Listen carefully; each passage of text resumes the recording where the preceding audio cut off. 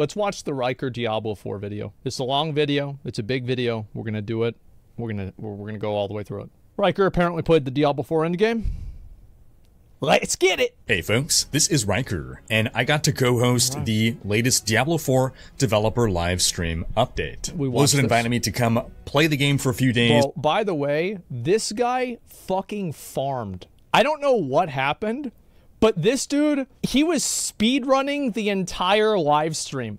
They said it was going to be 90 minutes. This dude made it like 75. Talk to devs, and then co-host the stream and ask some questions, shed some insight into my experiences. Adam Fletcher would typically host these updates, so I was there to be the relief. I was there to be the Riker to Adam's Picard. So in this video, I'm going to talk about that, my experiences with playing the game. So as I dive now into that, what's it like to play Diablo 4 Endgame? I'm just going to say that this video will be more conversational, more live stream-like, a little less edited than my regular videos, less edited, less produced. I actually prefer those because I find them more interesting. Scripted than my regular videos. So first off, I was given a suite of endgame characters to play. I got to play every class. The characters they had set up for me ranged in level from 45 to 75. And jumping in, the first thing that I wanted to do was take that level 45 rogue and go do the capstone dungeon. So to clarify, you finish the campaign. After that point, you can unlock the full suite of endgame content via completing your first capstone dungeon. That's so I guess like completing your capstone dungeon is kind of like in PoE, it's killing Kitava in Act 10. Right? I mean, obviously Kitava is probably a lot easier, but that's generally how it works. You unlock unlock maps. Third world tier Nightmare. But this dungeon is level 50. The monsters will not scale down to your level. I fucking love that, by the way. I love the idea that there are these objective breakpoints, and if you can't beat it, you're not good enough, and you need to fucking get good. That's it. I'm assuming they gave me a 45 character because maybe that's the level I could expect to be when I finish the campaign, and if I want to go dive straight into that capstone dungeon. I should say that the gear that I was given was... the character was pretty well geared. Again, I was playing a rogue. It was my favorite class going into this whole event. There was a synergistic build put together, and as soon as I go into that capstone dungeon, I'm like, whoa, alright. This is significantly more challenging than I expected. It's taking long to kill monsters, and as I progressed my way through, I started to reach a point where I'm fighting these champion monsters, and they kicked my butt. I died, and like I said on the stream, I'm one of those people. I'm really curious to see how hard this is actually gonna be, because I'm thinking like, bro, I'm just gonna go in there and one-shot this. It's gonna be a joke. But maybe not. I am very curious about this, and I hope that they continue to have harder and harder versions of these capstones. But I hope that it doesn't go infinitely. I am not a fan of infinite content. I like it to where you can beat everything and you're better than everything. And then you just maximize being better than better. Well, I was saying veteran is too easy. Can we increase the challenge of veteran? My understanding is the capstone dungeon is intended to be reflective of nightmare difficulty. Now, what I should have done at that point, or what I should have done instantly, was realize, okay, I should go power up before tackling this. The game is telling me, you're not good enough, but I treated it like it was Dark Souls. I really, really, really wanted to unlock nightmare difficulty, so I figured... I think that's the way a lot of people would look at it. Now, I wanted to see, too, somebody says, not an attack, why do you have this opinion of Diablo 4 direction when you think it's better for WoW in-game to be more accessible? Well, the reason why is because World of Warcraft is an MMO, Diablo is more of an ARPG, it's more of a single-player game, so you can have more individual challenges that are still meaningful and compelling without having to dumb them down because you have dumb people in the group. I think that's number one. Number two is that I think that I've always been a fan of like really, really hard content. Things like remember I was saying how they have like legendary keys in Mythic Plus? I absolutely think you should have that kind of stuff. Also, I don't really think this capstone dungeon is going to be anywhere near as hard as he's making it out to be. Because if you can't beat it immediately, you're going to be able to just get better gear and then beat it easily after you get the better gear. Like, I don't think that if you farm out gear and you are prepared for this dungeon, I do not think it will be challenging. I think it will be hard for people that are trying to speedrun the game in the first couple of days, maybe the first week or so, but for average players, it will not be an issue. The same as Katava. Okay, you know, 45, I should be able to do this if I muscle through. I rode the struggle bus for far too long. I died far too many times, but I made it past those And elites. apparently there's a death cap, so you can't die too many times, or like you fail it. On to... I don't want to give spoilers here. I'll just say there was a boss fight after that, and yeah, sure. I had to learn the mechanics. I had to learn the mechanics. Awful. I'm so sorry. Altogether, I had to go back. I had to do some upgrades. I changed my build a lot. I re-specialized a lot into single target damage. This was even before, just to handle the elites. I actually went back to town and I crafted, fully upgraded all of my gear. I didn't change the gear that I had, but I used the crafting system to upgrade the gear to its max to be able to put out enough damage to actually take down the boss fight. So overall, I would say that it's a gear check and a skill check. Now, I'm not a pro player. I wonder how hard it really is. I want to see this combat. Like, what are we really talking about here? I am, I'd say maybe I'm above average. If you look at the grand scale of all players that play, sure, I'm above average, but I am nowhere near a super skilled player. Yeah, sure. In the beta, I hardly died. I would say pretty I'm much only died the against Ashava. Just to give you some ballpark of, you know, I'm not total garbage, but I'm sure that there will be pro-level players that will be able to handle... I mean, to be fair, also, pro-level players, this is an ARPG, like, what are we really talking about, pro-level players? But yeah, people that are very good at the game. Yeah, sure. That encounter with either fewer deaths or no deaths, but, again, if you're hardcore, I would not just waltz in casually.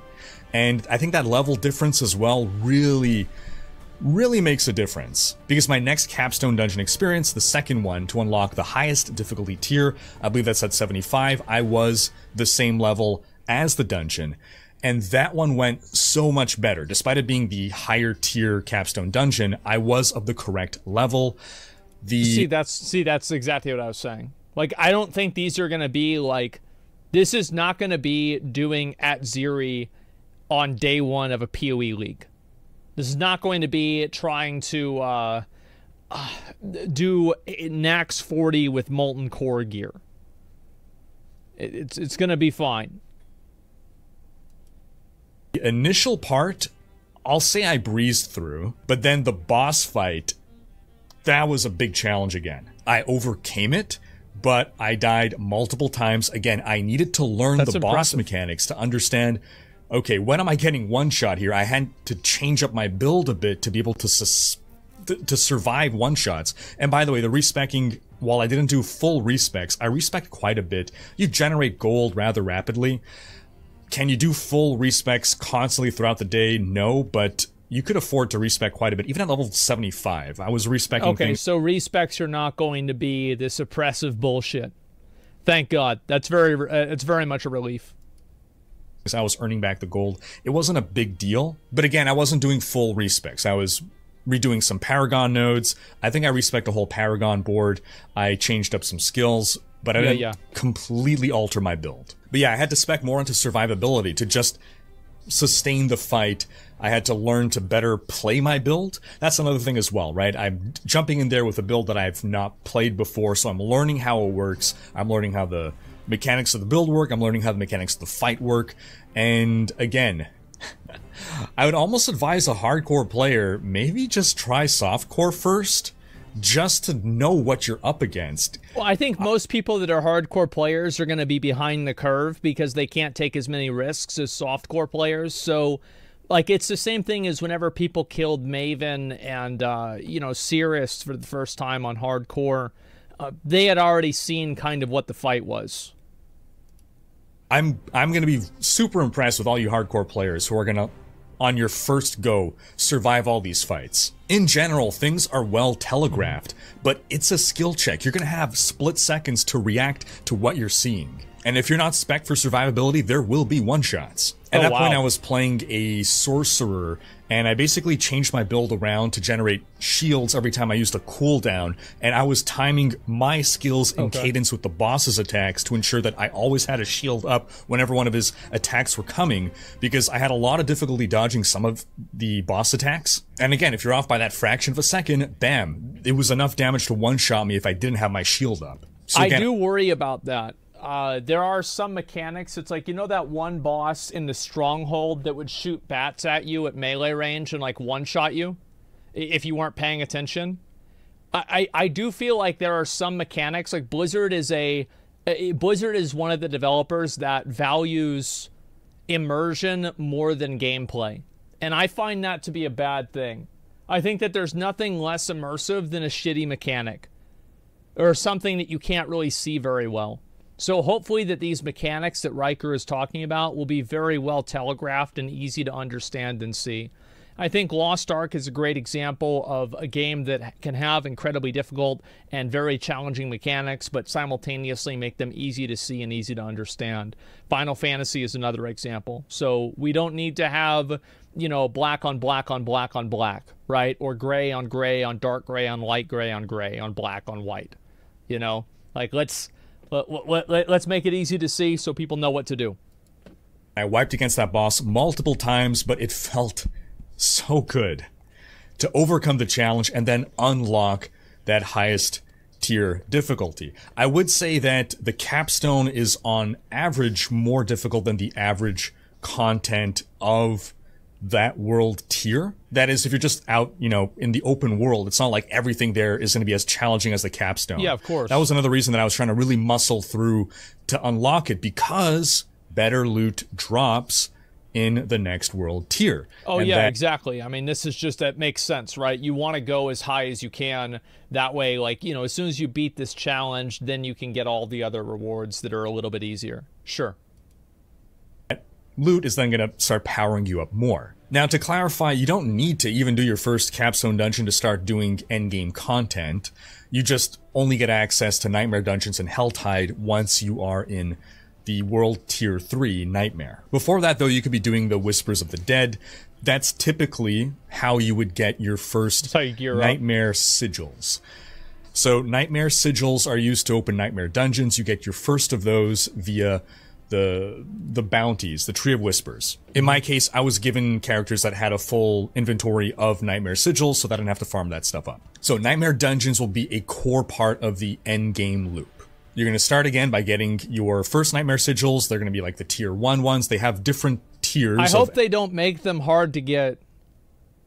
Every single league in PoE where it was hard to get maps was a shit league. Like, I hate it whenever it's hard to get maps. Like, right now, it's not like that at all, and it's great. I hate having to find difficulty. Maps. You get your first via the Tree of Whispers. Then after that, once you are inside a Nightmare Dungeon, you can get other sigils to drop. That'll be for higher tiers. So I'm running a tier 1, then inside maybe I'll get a tier 2 or whatever, some higher tier, and it goes on and on. Great. That's generally how you're going to continue to farm your Nightmare Sigils. If at some point you're unhappy with the sigils that you have, you can break them down into crafting materials and craft your own Nightmare Sigils at the Occultist. This could be either because you want higher... Okay, so Nightmare Sigil is used to transform a dungeon into a Nightmare Dungeon, creates a sigil. Afflictions 3, so that's affixes, requires World Tier 3. Okay, alright, sure, that makes sense. Tier 1, so you're gobbling down your lower tier ones to get higher tier ones, or you... Riker does good video, basically never says bad things about what Blizzard, so I can't really trust what he says.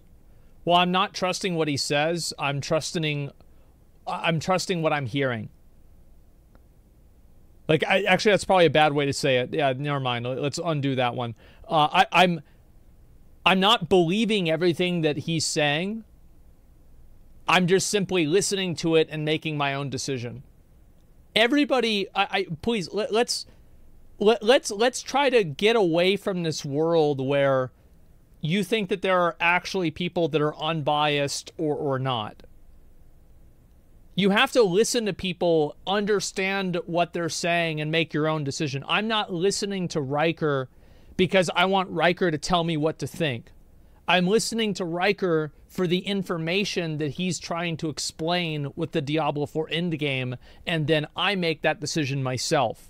I don't know, you hate the map, you hate the dungeon, or you don't like the affixes that roll, because there's randomization of the affixes that roll on those nightmare sigils. Right. Now, the sigils come in, I'm going to say tiers again. There's they call them tiers, bro. I mean, it is what it is. Nightmare sigils, and then there are torment nightmare sigils. Okay. That's the main distinction. Torment like corrupted? In the nightmare tier 1s, you can die up to 12 times before you fail. And then in the highest tier 1, again, I'll call them the torment tier. I don't know what the proper term is. If there is one, you can only die 4 times. And yes, all the hardcore players. You can only die 4 times. You can only die 4 times inside of a dungeon. I think that's pretty much fine. Like, if you're dying more than 4 times inside of one of these dungeons, it's probably because you don't know what the fuck you're doing. Are, you know, insulting us right now. I get it. So you're farming nightmare dungeons in order to get more sigils to run more and higher level nightmare dungeons to get more higher level loot. And also the main thing at the end. And also, like, they have to have a death counter. This is the problem, right? Is that they have to have a death counter, because if they don't, what people are going to do is they're just going to keep throwing themselves at mobs and bosses until they clear the dungeon and get the better loot. And it will be like a very bad gameplay experience that, like, you're supposed to suicide onto these monsters over and over and over, and it takes you like 20 deaths to kill one monster, but it drops really good gear, so you still want to do it. It's like a very weird fucking way of playing the game. So they kind of have to do this. As much as I don't like death penalties, it's pretty much mandatory unless you want to have some hard item level cutoff, kind of like what New World has with mutations, where it's like if you don't have the item level, you simply can't do damage to certain NPC levels on mutation high levels, which is also, I think that's worse than having a death count. Of a nightmare dungeon is you're going to level up your glyphs. Glyphs are things that you insert into your Paragon tree. Yeah, I think the glyphs are great. I'm very happy. I mean, they're gems or jewels in PoE. Very happy to see this. This is nice. They're some of the most powerful things, in fact, once leveled up sufficiently, that you'll have in your Paragon tree. So a core part of increasing your character's power will come from leveling up your glyphs. Finding glyphs, first off. Finding glyphs, finding the right glyphs for your build, and leveling them up. You can argue that it's similar to legendary gems in Diablo 3, but there's more complexity to it because you got... That's true. Leveling them up. You don't really level anything up in PoE. You just buy a new one, other than maybe exalting or putting like an implicit on a jewel. But yeah, definitely. To be inserting the glyphs into the Paragon board and in a slot that is meaningful. We'll talk more about glyphs in a bit here when we talk about the Paragon boards. Again, my main focus in playing the game was to understand, what am I going to be doing every day in Diablo 4? What is the experience going to be? Why am I doing the different activities that are available to me? Now, on average, the difficulty in Nightmare Dungeons, not nearly the same as in the Capstone dungeons. Capstone is definitely far more challenging. I kind of like how there is like a benchmark, and if you can't play at this level, you can't get the rewards. But I kind of like how you don't always have to play at that level. It's not like this constant fucking meat grinder of like Inferno Diablo or like original Inferno Diablo, where you're just like, you have to be like fucking laser focused, dialed in, locked in, super fucking ready. Make one mistake, it's fucking over. Yeah, absolutely not. I'm glad that there's a little bit more chill content. That's probably a good thing, except for like probably at the highest tier of content. Let's see here. Yeah, Elden Ring being able to go to a different boss. Yeah, exactly. It's like once you hit that break point, you can move on. But Nightmare Dungeons as well, I mean, you effectively get to make them as challenging as you want, given that you could unlock higher and higher Nightmare Sigils. So at baseline, that the baseline... Yeah, I'm very glad, I want to say again, that the Nightmare Sigil dungeons stop at 20. Like, I don't want to go infinite fucking, there's like 700 affixes. They have, you know, 7,000%. I just want to be able to beat the game. Those are easy enough to run. And if you want to be farming more rapidly and more efficiently, then you can run lower tier sigils. But again, you're rewarded because you only have a finite number of resources of these sigils. You are rewarded for not just doing the easiest content over and over, but rather for, I guess, tackling the content that you can efficiently handle. Well, you're always making a decision, right? Do you want to do harder content slower or easier content faster? And there's different builds that are good at each thing. Efficiently, I suppose, an asterisk as we figure out what efficiently means in this game. In Diablo 3, efficiently means 2.5 to 5 minutes. But all this to say that nightmare dungeons are certainly things where you don't have to be slamming your head against difficulty-wise. The most challenging things that I experienced were those capstone dungeons. Now, one concern I have about the nightmare dungeons is that in the seasons, we'll probably want to do all the nightmare dungeons, or all the regular dungeons rather, once, but only 30 will become nightmare dungeons every season, and that will rotate, so there'll be different nightmare dungeons. Yeah, they're doing it like they do with WoW dungeons, like Mythic Plus, which is, I think, probably a good thing. Every season. My concern, I can already foresee people complaining, like, hey, how come we could only do these 30 dungeons out of the, 115? Why can't you just let us do all 115, or however many dungeons there are in the game as nightmare dungeons?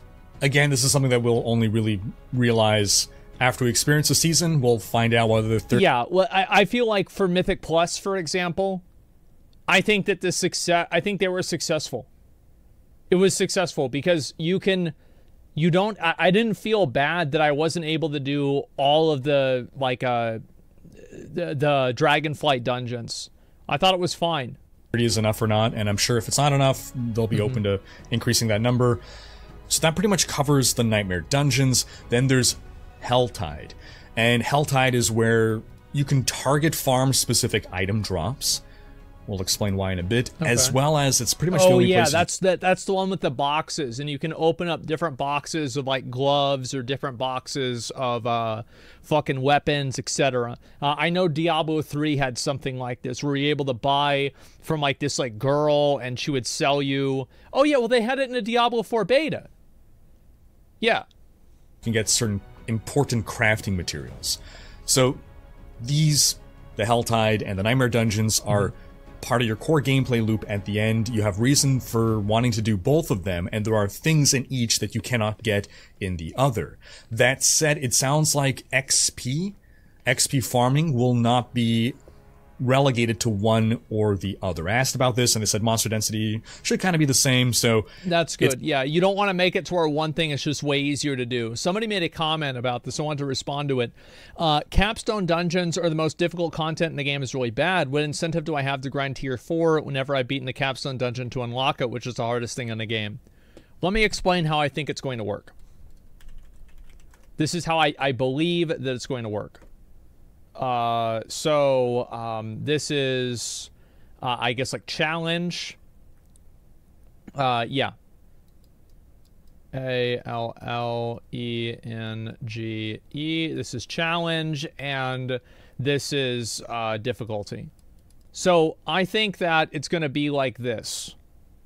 So the challenge is going to go up, and then you're going to have your capstone dungeon right here, and then it's going to go probably down, and then back up, and then you're going to have your next capstone dungeon, then it's going to go down, and then back up, and then you're going to have your next capstone dungeon, and it's going to go down. You guys see kind of what I'm saying, right? So, like, this is still going to be harder than the capstone dungeon, but you basically, you get over the hill, right? And you're moving downhill, but you don't only move downhill, right? This is capstone, let's say like 2, 3, and then 4. So there will be content in the game that's harder than the 4th capstone dungeon. Obviously there will be. But it's immediately after you are finished with the 4th capstone dungeon, you can enjoy the rewards of completing it. And then after you get, you know, more geared in that 4th world tier, then you start taking on the challenges that are even farther beyond that capstone dungeon that you accomplished in order to get in there in the first place. This is the way I think they're going to design it, and I think it's fine. Are there pinnacle bosses? I think so. How much time between each one, I wonder? I don't know, but I think this is a good way to do it. Yeah, capstone dungeon equals an earned save point, kind of. Let me think of, like, what is a good example of a capstone dungeon, like a threshold? Oh, fuck. I don't know. I'd have to really think about, like, what would be a good analogy for it. But it's kind of like in let's say, Dark Souls or Elden Ring, whenever you beat a really hard boss, and then after that hard boss, you're able to farm mobs more easily that can give you way more runes. Uberlab? Yeah, I think Uberlab is actually a really great example. Yeah. Because most of the time, whenever somebody does Uberlab, it's harder than anything that they have done before that. It's not like in Diablo 3, for instance, where there is an activity to do that is the maximum XP farm. Asterisk, I'm sure pro gamers will find what is the most effective thing to do for XP farm, but... I did that 10 years ago with Diablo 3. I made videos about it. Those were some good fucking days, boys. Man. And you know what? Back then, you know who one of the other guys that was making videos I was always competing against was? Fucking Riker. This guy was like, man, this guy makes as many videos as I do. What the fuck? This guy was making videos even back 10 years ago. I remember him. From a design perspective, nothing is designed to be, oh, this is what you want to do to grind XP. Quinn, yeah. So I think we didn't have time to really dive too much into it, but Helltide has a bunch of random events that can spawn within it that are different and distinct from the random events that naturally spawn in that zone. So Helltide is basically something that takes over an existing zone in the game. It, in addition to having the regular monsters spawn there, it starts to spawn demons. And in addition to that, well, I thought regular monsters were also demons. But okay, yeah, I get what he's saying, right? They're special fucking demons. Specific events, I think they override. Yeah, they override the regular zone events. So there's a few different Helltide events that can spawn. I'm not going to get into spoilers there. There's also roaming monsters. Roaming boss monster encounters that you can run into. It's overall, Helltide is pretty challenging. It's not slam your face against a wall challenging, but I feel like Helltide is going to be a lot like the invasions in WoW. Like, you know, Legion invasion and Legion, you know, like the Horde and Alliance invasions in BFA, and the, I think there was the Maw invasions. I think they're going to be pretty easy. They'll probably have some elite mobs that are kind of hard to kill, but it's not really going to be super challenging. Isn't this just a tactic to keep people playing for a while, considering they won't play all dungeons and they'd have to wait maybe 4 months till they can do them again? I mean, maybe, yeah. I don't think that's really the reason why they're doing it. But, yeah, I mean, you could look at it that way, sure. There's a marked increase in difficulty within Helltide and outside of Helltide. And I think I could talk about this. It wasn't touched upon in the stream. Again, there was just so much to talk about and not enough time. But, well, first off, to lay the foundation. Within the Helltide, you are collecting cinders, and those cinders are used to open up different chests that are found throughout the Helltide. They spawn... Yeah, you find it's just very simple. They explained it in a good way. I think it's clean. It's a good way for them to design it. He has been watching for a couple years now. He's turned 18. Want to know if you're wishing me a happy birthday? Happy birthday, man. Welcome to taxes, health insurance, car payments, and a mortgage. Enjoy your stay.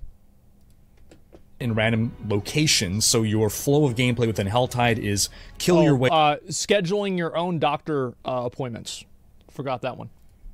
Around exploring to find where the different chests are. Every chest will have an icon above it showing a gear slot, like boots or two-handed weapon, and it'll show you the cinder cost to open that chest. So you're killing your way around, you're picking up cinders, and you're determining which chest do I want to open. Now there's...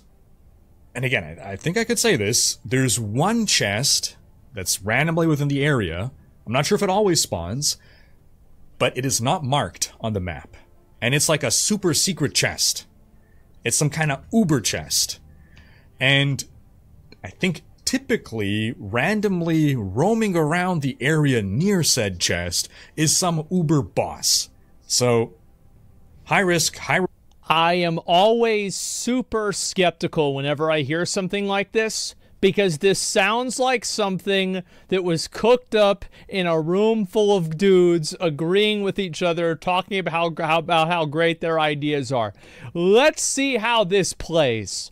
I think the most important thing for like any of these systems is let's see the gameplay. Let's see how people actually respond to this content rather than imagining what's cool and what's not cool.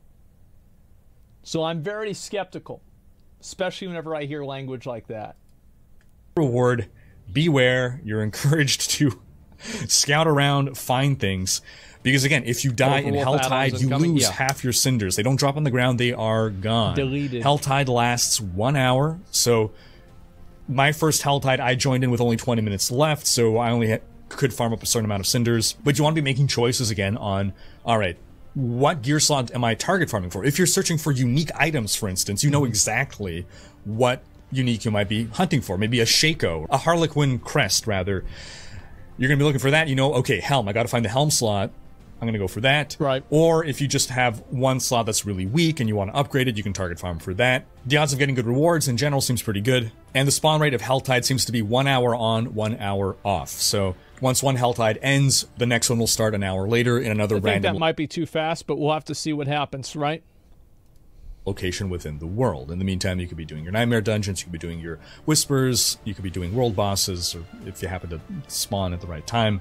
Now, on the topic of the cadence of 1 hour on, 1 hour off, I will note that in general, I'm someone who likes to have full agency over what I have access to playing in a game. I don't know how big of a deal is it. I mean, especially now, the way I play, it's not a big deal to have 1 hour off, but I used to be someone who wanted to just jump into a game, play for 15 minutes when I had time during the day, and yeah, I think... Like I did this with PoE the other day, right? This is like before my stream yesterday. I logged on to PoE, I did a few maps, and it was fun, right? I played for maybe a half hour, an hour, and then I logged off. Now, I think having moment-to-moment gameplay like that is really nice to have. If I were still that kind of gamer, I would be disappointed to hear, oh, I logged in, Helltide's not available right now. Yeah, here's one less thing that I have to do. Maybe I get lucky a few days in a row and every time I log into play, Helltide is off. I'm not sure how much of an issue it would be to just have Helltide on all the time in different zones in the game. I suppose the concern there might be that if it's always on, then people might only do Helltide. Yeah. But again, I'm not sure that's really much of a problem. If people want to do something, let them do it. The way it is I do think that he's right about this, but this is the problem with imbalance, is that imbalance actually removes alternatives and removes other things that you can do. Because what really matters is that whenever somebody plays the game, if they know that the one thing they can do is, you know, do this one activity and this is going to give you all the money, then that's the only thing they can do. It's kind of like in a game where like there's one overpowered character and then everybody just plays that one character. So that's why balance is important. Balance is important because it allows people to make a choice. Because whenever one character or one method of gameplay is just so much better, nobody else is going to do the other ones because it just completely outshines them. So it is important to make sure these things are balanced. Now, I am okay with it. I'm just concerned if we're going to pave the way for a lot of things like this in the future that are all going to be on different schedules. One thing that I started to find tedious in Lost Ark, for instance, was, okay, at this time this does this, at that time that does that. I have a whole calendar. The game literally gives you a calendar in order to keep track of upcoming things and ensure that, okay, I go to this island to do this at this time, and then I go there to do that at that time. I just want to play the game whenever I want, on my own schedule, on my own time, and not be gated out of activities. I will disagree with this, actually. I think the way Lost Ark does timed events is totally fine. I have no issue with it. I think it's totally okay. Like, of the issues in Lost Ark, I don't even really think that one's on the list. I think there are a million islands that you can do that are not on a timer. Having some spontaneous, sporadic content, I think, does add an element of spice to things, even though I can understand what he's saying, that I don't have time to do it right now. Why can't I do it right now? And I do have time to do it right now. Why do I have to do it right now? Sure, I totally get it. But I do think it's probably better for the game that things happen spontaneous. It's on the clock. Yeah. I mean, I guess inconsistent. right? It's not on all the time. Spontaneous, you're right, it's on the clock. Bad word to use. But yeah, things that are available sometimes, but not always. Based on different times. Yeah, it's the first one. If the concern is being able to do an activity too much, I would rather have some resource that I can farm in order to partake in the activity on my schedule. So let's say a Hell-Tide key that you unlock, and then bam, you consume it, and now a zone becomes Hell-Tide within your instance. For argument's sake, this doesn't have to be for Hell-Tide, but for other such events. Right. Some people suggest that for world bosses, for instance. And I don't find this to be an issue. I really don't think it's a big deal. I'm also a person who plays video games all day, every day, and has very limited responsibilities outside of that are on like a specific time clock, right? I don't have to go to work at a certain time. You know, I have responsibilities, but I kind of decide when those are going to happen. So maybe I am the minority here, but personally, I don't find it to be a big deal that certain events happen at certain times in a game. I don't think it's a big deal. As long as it's not like super, like there is a spectrum, by the way. And I'll give you an example of a bad spectrum. Not vanilla, Mists of Pandaria world bosses. Do you remember whenever Galleon would spawn at the beginning of Mists of Pandaria, and there'd be like 8,000 people there, and he would die in 2 minutes, and it's like, if you're not there, it's over? That was so fucking garbage. So I do hope that you don't have things like that, but having bosses that spawn semi-regularly, I think, is okay. That pretty much covers the core endgame gameplay loop. Now, how does that all tie into sailing events progression? Yeah, well, this is related to sacred and ancestral items. So again, you're playing on veteran or normal difficulty. You have yet to unlock World Tier 3. You're only getting normal items. You're going to be fully decked out in legendaries probably by the time you finish the campaign. Otherwise, before completing your first capstone dungeon, you'll likely fill in all those slots. Great. 2 legendaries, hopefully legendaries that are helping your build. You might even be leveling up that gear at the blacksmith to make that gear more powerful, but there is basically a finite amount of power that you can get from items below World Tier 3. Sure. Once you unlock World Tier 3, then bam, sacred items can start dropping. Okay. These items are going to be on average better than the gear you've been able to find up to this point. Yeah, I get it. And this is when the gear stops leveling with you. You can get a drop that might be good all the way through level 70. So it's a little bit similar to Diablo 2. This is like PoE as well. Like, there are times where I would get something in Act 6 and I would use it until red maps. Like, I just randomly get some really good pair of boots that has like 80 life, 2 res, and 30 move speed, or 25 move speed. Or 3 res and no move speed. And I just needed the res. Complete normal, then you start playing on Nightmare, and now you get exceptional items that can start dropping. So again, the flow of progression is going to be, you're pretty much maxing out your normal gear by the time you unlock World Tier 3, and then you're going to start getting upgrades again, and as you're progressing your way up to about level 70-75 to get World Tier 3 unlocked, which, again, I'm sure, like, super pro players will probably unlock it at higher, rather lower level. Oh, yeah. I think people are going to get into World Tier 4 in, like, 2 or 3 days, at most. I bet it's going to be super fucking easy. Then the rest of us, mind you, they'll also be farming XP far more efficiently than the rest of us, so who knows? And by the way, that's totally fine. Absolutely, totally, completely fine. Not a bad thing at all. Wait. Until the appropriate level to do it. But regardless, your flow then is sort of starting the loop all over again of gearing progression where, okay, well, now you're getting your... Somebody says, sorry, I don't want to pause again. Somebody says, we keep talking about pro players. The reason why is that gaming communities are fixated around what pro players do much more so than, like, how a game really should play. So, like, if they see pro players... Like, I remember this in BFA, where, like, rogues were really good in Mythic Plus, and if you were a rogue, you just got auto-invited. And Shadow Priests were really bad in Mythic Plus, and if you were a Shadow Priest, you never got invited. Even though the truth is, Shadow Priests could do a plus 25, no problem. But just, people follow trends. People are metagamers. That's what happens. So it shouldn't matter what pro players do, but what pro players do does massively influence how people play the game.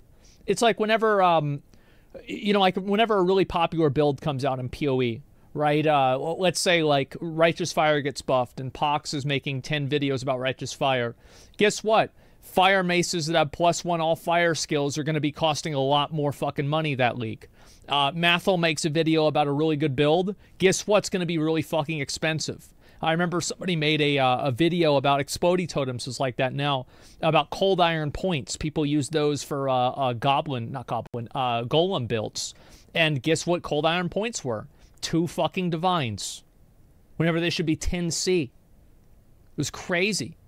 The perception, yeah, the Mathel effect. There you go.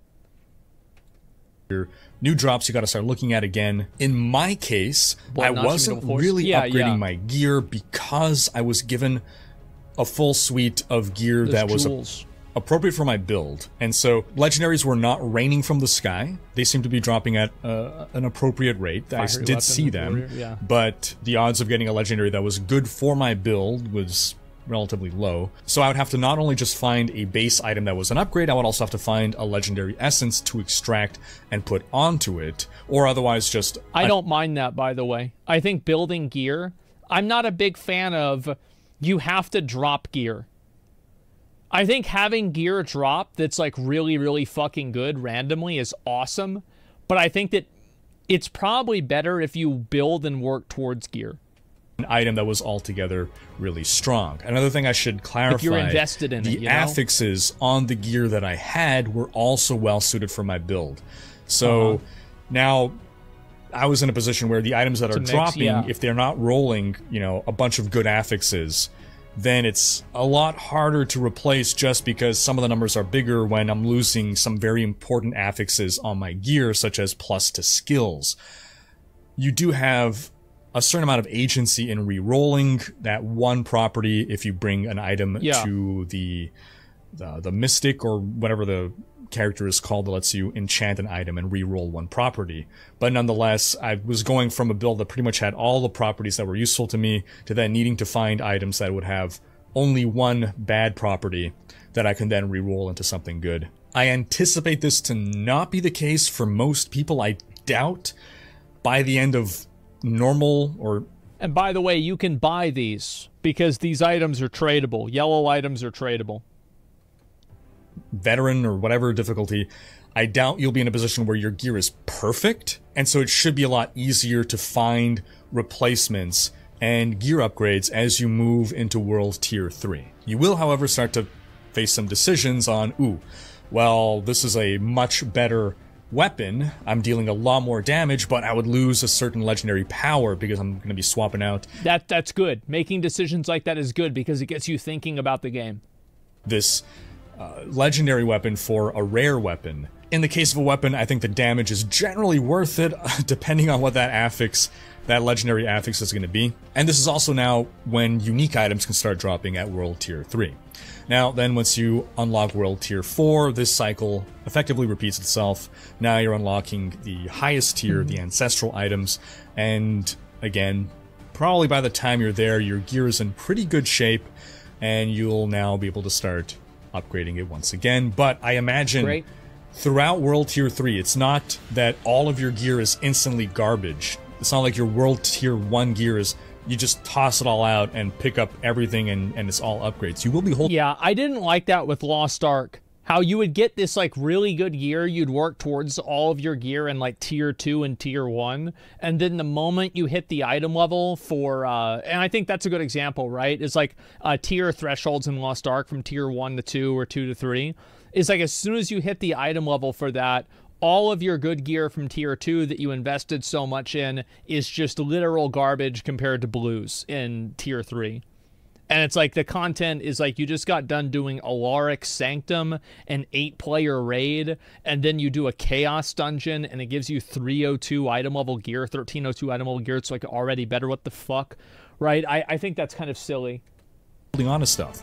Maybe there's going to be a legendary affix that you can't find again, so you need to hold on to a certain item that's key to your build. And similarly, moving into World Tier 4, maybe there's going to be some unique you found in World Tier 3 at level, 51 that you don't want to get rid of. Maybe that's your GG item for the rest of, all the way up to level 100. You might have a few gear slots that you're going to be holding on to because, I got these really good rolls. Remember whenever I got that fucking, that life ring from Mirror of Kalandra that had, like, fucking 170 life on it, and I never replaced it for the entire league, and I got it at, like, level 50? That was insane. It had 2 resists at, like, even though 50%. technically better items are dropping, it's not like there's such a thing as gear score that is more than just a number. It's not like a higher level item is inherently superior than a lower level item. Affixes will matter. It's just that the higher tier items, the ancestral items, can roll higher stats. Also, some uniques are going to be far rarer than others, is another thing to bear in mind.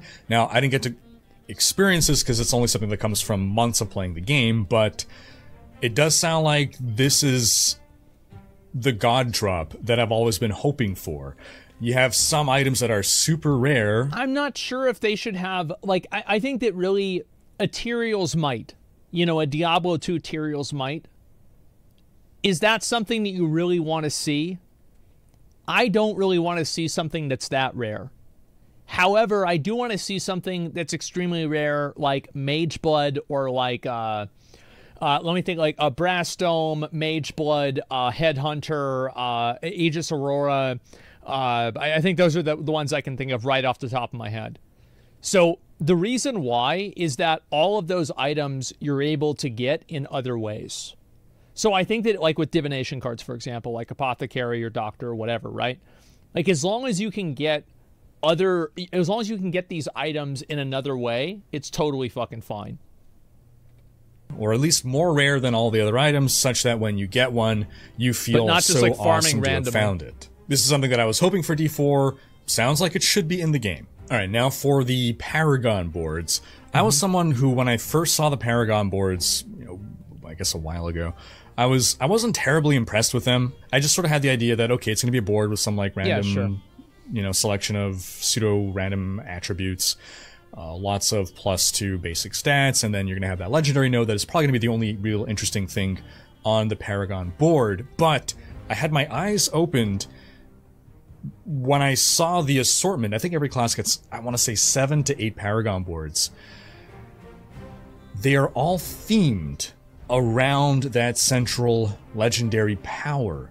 And that's the part that made them really interesting to me. I started to now, it completely changed my perspective on Paragon boards. I started to think of it more like, it's almost like an Ascendancy class in PoE, or a Prestige class in Dungeons & Dragons, or, Last Epoch has its specialization class as well, sort of thing.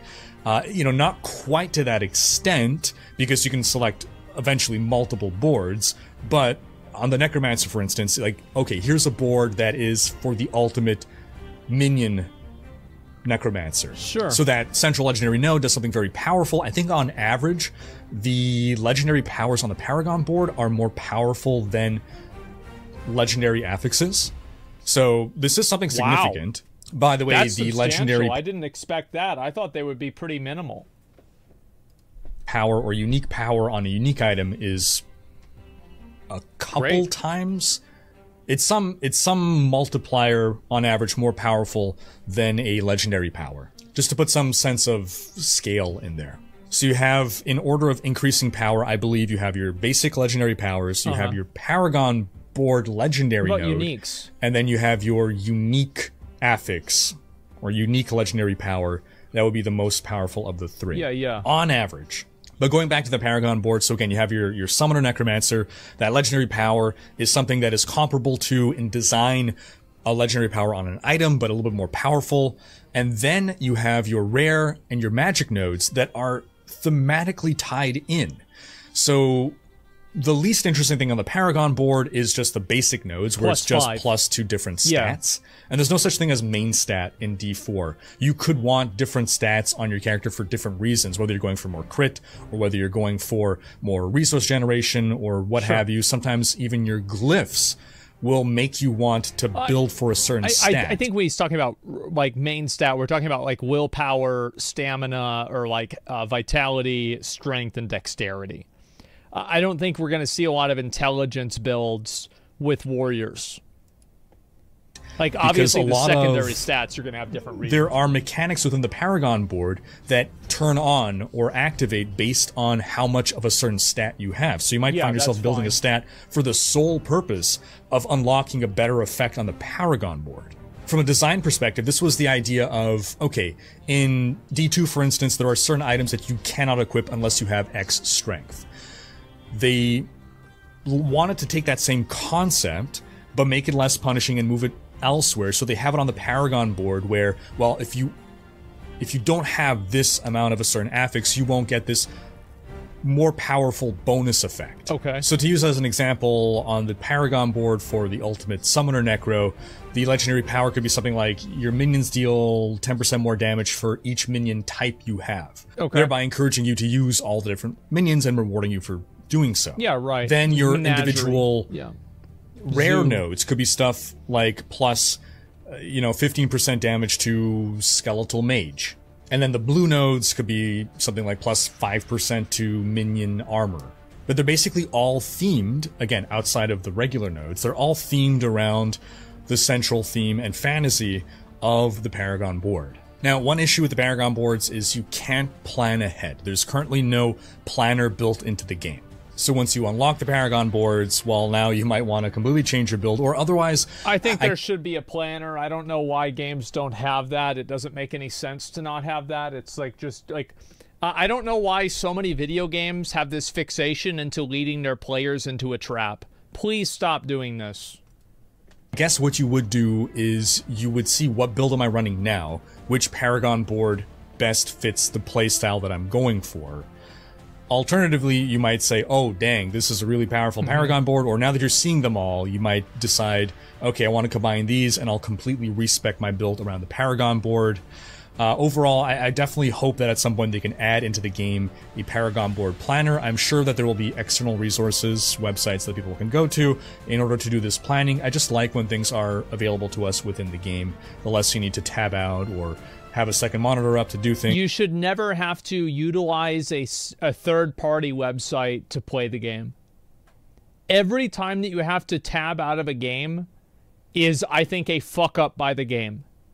I think it's the same thing with WoW. I think that PoE, like, there are a lot of things with PoE that they do not need to be that complicated. It does not make the game better. Nearby, close, far, less, more, increased, reduced, increased, added. It does not have to be like this. Please, Chris, fucking fix this in PoE 2. Should not have to use, like, bro, fucking Path of Building. I was going to open it up. I don't want to open it up. I'll open it up right now. Look at this shit. This is how you play Path of Exile. What the fuck is this? This is insane. There's more fucking, like, look at all of this. This is crazy. Crazy, crazy, crazy. What's your Wardwood DPS at? I don't know. Let me run 5 simulations and I'll tell you, an approximation of it. Obviously, I think that that kind of stuff is cool in a way. But I think that games that you should have Path of Building, but it shouldn't feel like it's mandatory. And I feel like with PoE, it feels like it's too mandatory. But in general, and I said the same thing with WoW, is that you should never have to tab out to do a, to download an add-on. You should never have to use an add-on in WoW. I think in general empowers players. So not everyone is going to go do that. Not everyone Trixion is great in to Lost these other Ark. websites Really good point. And use build planners and whatnot. I feel quality of life stuff should be in the game itself and not have to come from the community. I love community resources, don't get me wrong. I always love when the community comes and adds to the game. But they should not be mandatory. But and then the worst part is whenever the developer uses community resources as a crutch to not make the game more playable for average people. That is the, ooh, it's so bad. That's the worst thing. is whenever the developer goes and they make the game worse and they don't improve the quality of the base game because they assume that people will figure out third-party solutions for it. I'm not thinking about any specific game. I'm thinking about 2 specific games.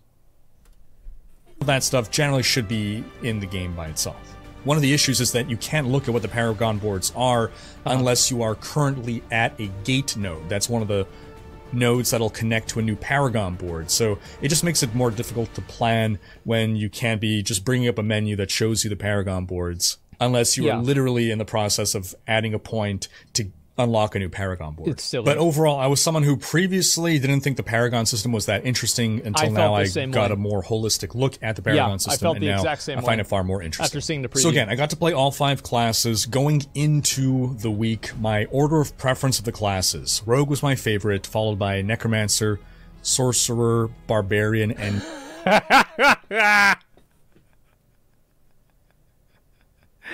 Yep! That's just about right. Uh-huh. Remember I said, oh, it's going to be different at max level. Guys, it's going to be different. Oh, you don't understand. It's going to be, uh-huh. Yeah, I bet it is. Druid and Dead last, with the Barbarian and the Druid being classes that I wasn't crazy about, and the other 3 being classes that I enjoyed and would want to play. We're playing a Barbarian on release. Barbarian is the black swan that will it will bloom into a fucking flaming phoenix of destruction and rebirth. That's what's going to happen. It's going to be amazing. We're playing Barbarian on release. 100%. I think that order has completely reversed. Might have to quit now. the game, though, if it doesn't go well. I still believe I'm going to start with a Rogue simply because Rogues have super mobility, but that mobility becomes less meaningful when the content becomes more challenging. Mobility is always important for evading damage, but... I would disagree with this, by the way. I think mobility is the strongest defensive stat in every single video game, but okay. It depends on how you want to play. Hypermobility lets you get more rapidly from quest to quest, so I think it's going to be the fastest to go through the campaign, but you start dropping a lot of those mobility powers when you're facing higher difficulty things in order to deal more damage or have more damage mitigation. So my He is right that if it's like Diablo 3, you will reach damage sponges. I'm not sure if that's going to happen or not. He's got more experience with it than I do. 5 character was my Rogue. That might be why that was my least favorite, just because I really slammed my head against the wall difficulty-wise. My favorite was, I played 2 different Druid builds. My favorite was the permanent Werewolf Stormcaster Druid. It felt so good. I was never at resource loss. The build it just gelled. Now, I need to stress, I was given... I love how he has to give a fucking... a disclaimer. He's been talking for 30 minutes, no disclaimers.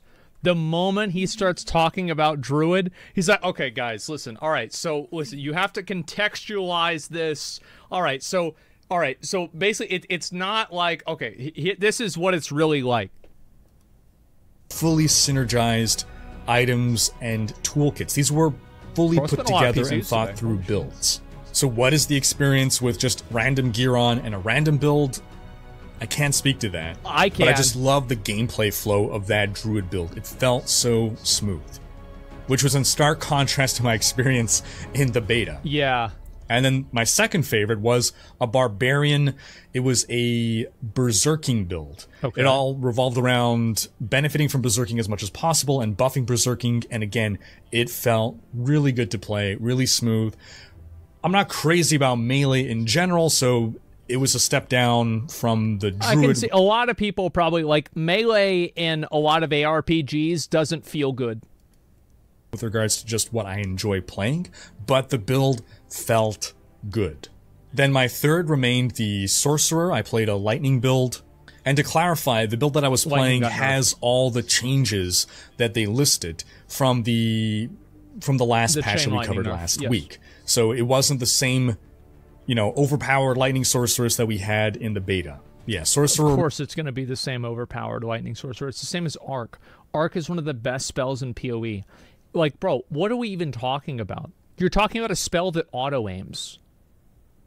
A spell that auto-aims and chains to other mobs that it auto-aims to. Scale that, and it's the best spell in the game.